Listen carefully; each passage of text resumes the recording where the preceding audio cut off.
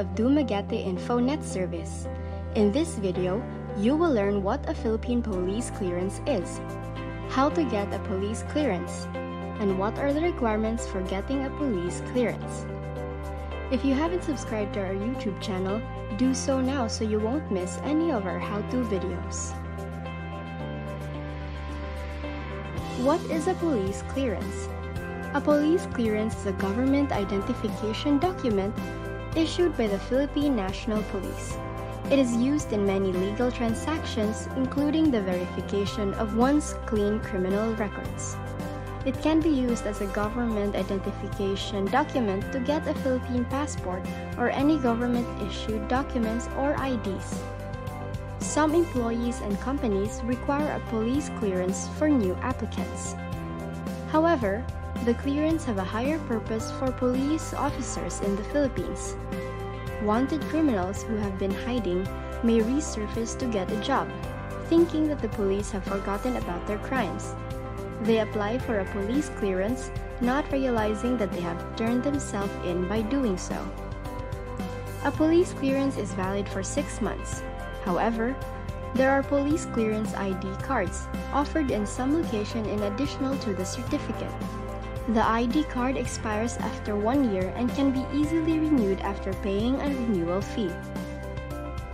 So what are the requirements for getting a police clearance? Police Clearance Application Form. Please take note that there are some cities and regions that offer online application. Community Tax Certificate or Cedula. Barangay Clearance. Police Clearance Fee. Please check the video description for the police clearance fees. Some areas may require a 2x2 ID picture and a birth certificate or any other government-issued ID, such as passport or postal ID. How to get a Philippine Police Clearance? Step 1. Prepare the requirements for getting a police clearance. Step 2. Go to the local municipality or city police station. Please be reminded to wear appropriate clothes that follow the dress code. Step 3. Fill out the police clearance form. Step 4. Pay the police clearance fee at the Treasury Department. Please check the video description for full list of fees. Step 5. Get your data encoding, photo capture, and biometrics taken by the police station. Step 6. Wait for the police clearance to be released. Please take note that this will depend widely on the office. Some may take from 15 minutes to half a day. That's how easy it is to get a Philippine police clearance. Good to know.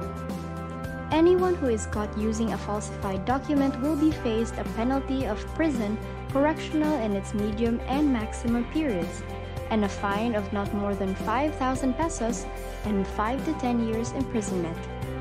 So get your Philippine police clearance the right and easy way now. Thank you for watching. If you like this video, please give it a big thumbs up and don't forget to click the subscribe button. I am Daisy of Dumaguete InfoNet Service. See you in our next videos.